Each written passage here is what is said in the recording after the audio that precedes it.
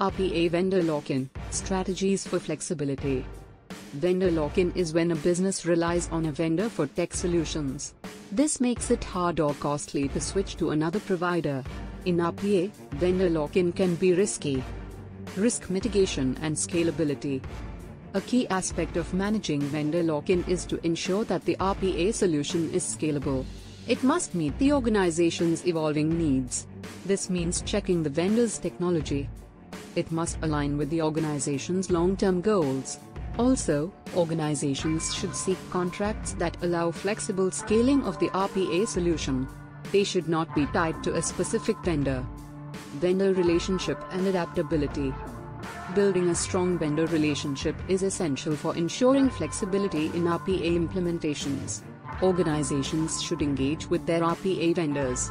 They must know the vendor's product roadmaps and how they align with their goals. This can help find areas for customization in the RPA solution.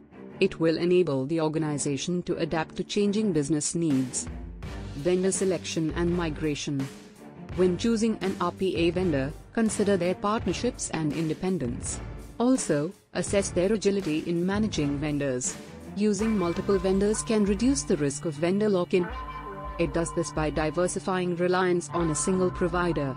Also, organizations should have a clear vendor migration strategy.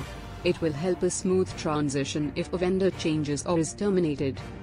Continuous improvement and innovation. To keep RPA flexible, organizations should improve vendor management. They should focus on innovation.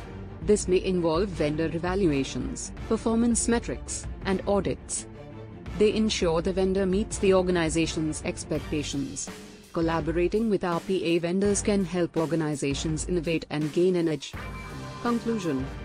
In conclusion, organizations must manage vendor lock-in when using RPA solutions. Flexible vendor management can reduce the risk of vendor lock-in.